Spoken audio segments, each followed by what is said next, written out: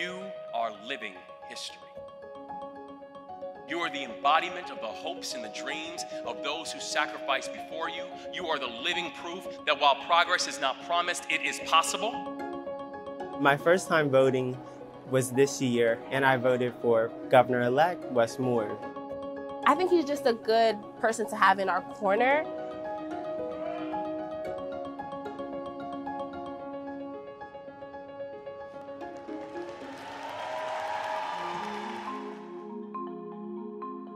Wes Moore is now Maryland's first ever Black governor and only the third Black governor elected in any U.S. state.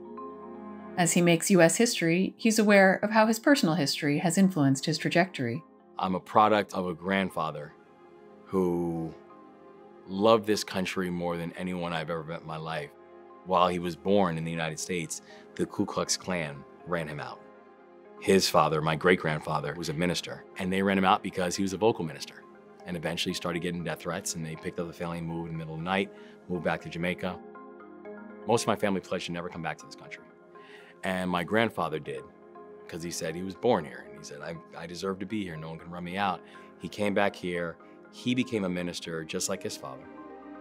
I think he realized, this is my fight. That's why I have to stay. And that's why I have to keep pushing. At the age of 3, Moore lost his father to a preventable illness. A few years later, his mother moved their family from Maryland to live with his grandparents in New York City. When he later started struggling in school and getting in trouble outside of it, his mother sent him to a military academy. I think the hardest thing that I've ever done, I did when I was 13 years old. That was when I got sent to military school. It was your first time that you actually had to do everything on your own. That was the first time that I felt like I earned this. And I love that feeling.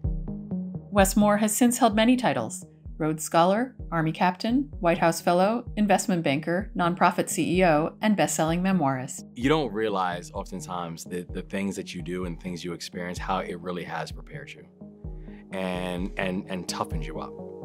His varied resume has helped him politically, as we saw when we accompanied him in the weeks before his inauguration, from delivering the commencement speech at Morgan State University, a historically Black college in Baltimore, to meeting with veterans on the state's eastern shore.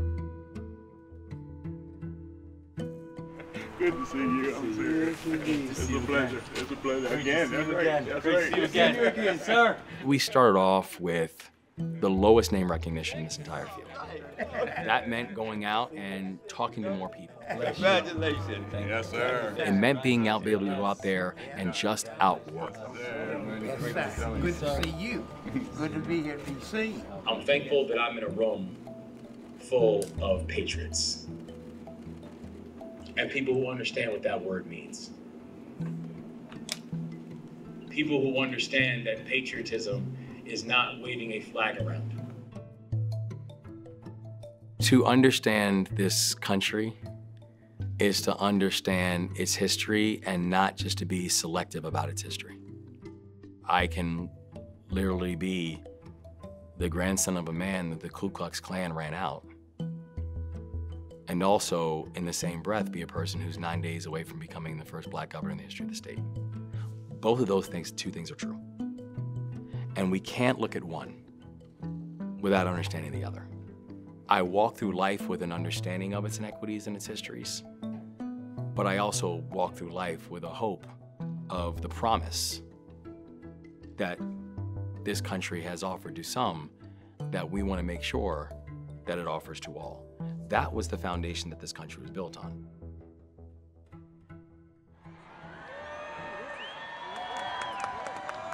This journey has never been about making history. It's about marching forward. Today is not an indictment of the past. Today is a celebration of our collective future. I know this idea of what it means to fight for one another is going to be the key for our success. I think we continue to be sold this idea that life is binary. I think we continue to be given false choices. We can be more competitive and believe in economic growth, and at the same time say, but the economy needs to work for everybody and not just the people who are privileged and who've written the rules. I think that both those two things can exist in the same sentence.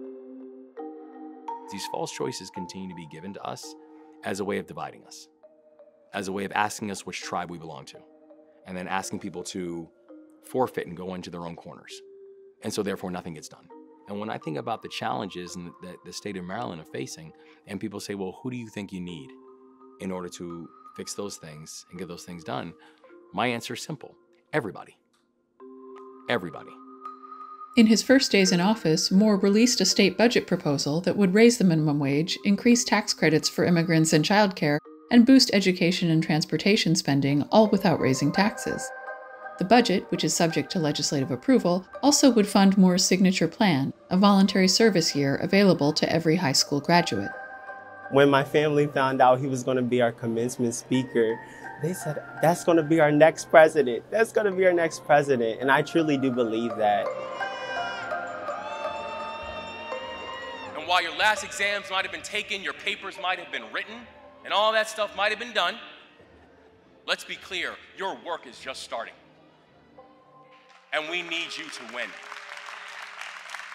That legacy will reflect how well you truly understood the assignment.